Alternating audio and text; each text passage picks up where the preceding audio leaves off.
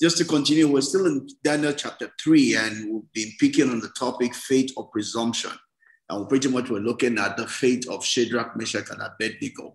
We've seen it in chapter 1, we've seen it in chapter 2. Now we'll go to chapter 3, and we'll see it in verse 16 to 18. The key thing is that they were threatened as to where they stand. Are you going to stand for your God, or are you going to compromise, so that you can still keep your position? That was what was in front of them, right? They passed the first test in chapter 1. They passed the second test in chapter 2. Now here's chapter 3. What will they do? It's very critical the way they answered Nebuchadnezzar. There's a lot we can pick from it. And that's the reason why I use the topic faith or presumption. Because a lot of us carry presumption and we get disappointed and we think maybe our prayer was not answered, but we never had faith, right? Faith always rests in God, right? First of all, prayer is not a place where we come and command God. Well, in a sense, we command God, but when he says we should command him, is commanding him according to his promises, according to his word, not just what we want.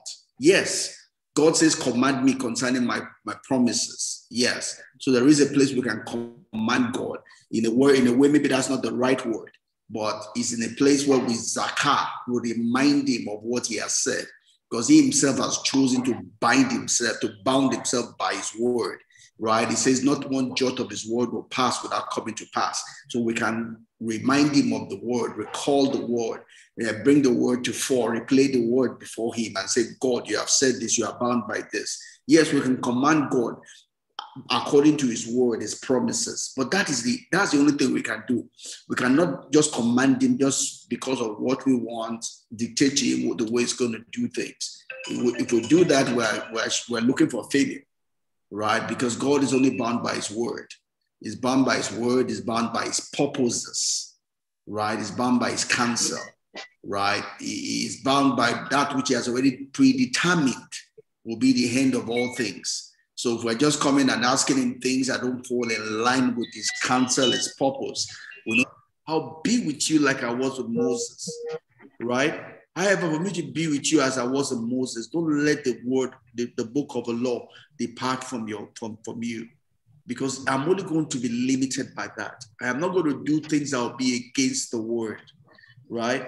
I'm not going to be something that is in counter to the word. I'm bound by my word. I'm bound by my promises, right? I'm not bound by just what we think, right? It didn't say that, I will answer you according to your crying, according to your tears, right? Some people try to witchcraft God, like the witchcraft man, would say all the different things to God, but God is bound by his word, not by my tears, right? Yes, I can talk about like Ezekiel would pray to God and say, oh God, remember this, the dead will not praise you, all of that. Yes, we're pleading according to his mercies, according to his word. Ezekiel's prayer was not a given. God could have chosen not to answer Ezekiel's prayer, right? But that's what we talk about when we talk about making supplication, right? Supplication is giving God good reason, right? But if those reasons are not really something that he has bound himself with in his word, it's not a giving as to the way he will answer it, right? What we can hold God bound to and he can command it is his word, right? And I said all of that just to relate with the way Shadrach and Meshach and Abed-Nego answered Nebuchadnezzar, right? They answered him and said, God, that our God will deliver us, right? Our God will deliver us.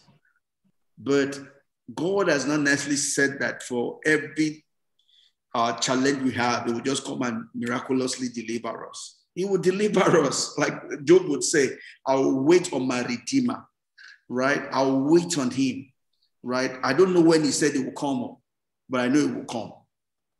If it be in this life or in the life to come, but I'll wait on my Redeemer till my change comes, right? We need to be careful that we don't bind God by things that he doesn't bind himself by, right? So that we don't get unnecessarily disappointed, right? We Obviously, we can pray and ask all the things we want.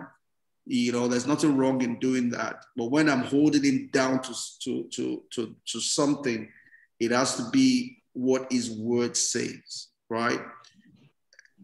And Shadrach, Meshach, and Abed-Nego could have just stopped at our God to deliver us. But they knew better. They knew what faith was. Faith is resting in God, right? Trusting in his person, not dictating to God what God will do.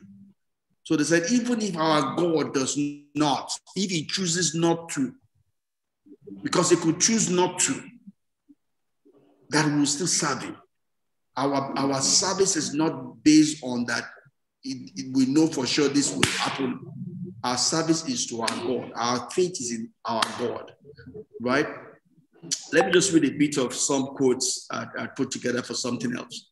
That's what I went to just drag. This is Pastor Brené Brown. He wrote some things on faith. And he says that you cannot have a legitimate faith and not have hope, obviously. That's one I was looking for. Faith is the confidence that what God has said is true. Faith is the confidence that what God has said is true. That is the confidence that what God has said is true and God will perform it.